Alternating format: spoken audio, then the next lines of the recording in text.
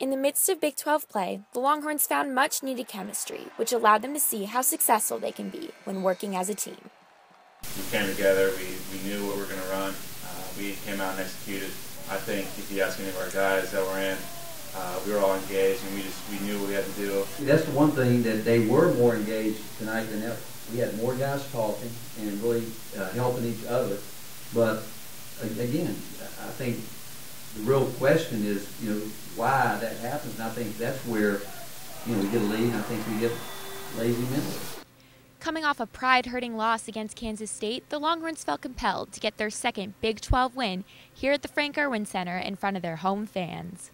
I don't feel like we're embarrassed. I just felt like we knew we shouldn't be at this situation, and we knew we could have done better. We blame ourselves, and obviously we just try to get better every day. With 2 conference wins under their belt, the Longhorns are looking for redemption as they head out on the road and prepare to face Big 12 teams for a second time.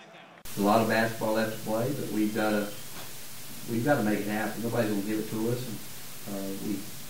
And we did a lot of things that we want to do today. That was a really good thing.